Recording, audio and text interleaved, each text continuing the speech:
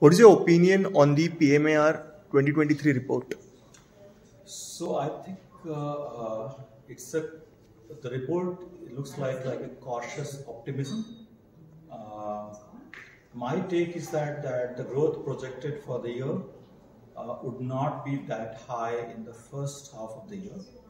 However, in the second half of the year, the growth will be much more than what is being projected. So overall, if I look at, because of the two IPLs and the whole year cricketing season ending in almost in December, and big states going for election in the third quarter, I think the overall total growth on TV, digital, and print and outdoor would be more than what is being projected. Could be more than what is being projected. But having said that, I know that the way supply chain disturbance happened, input cost went up.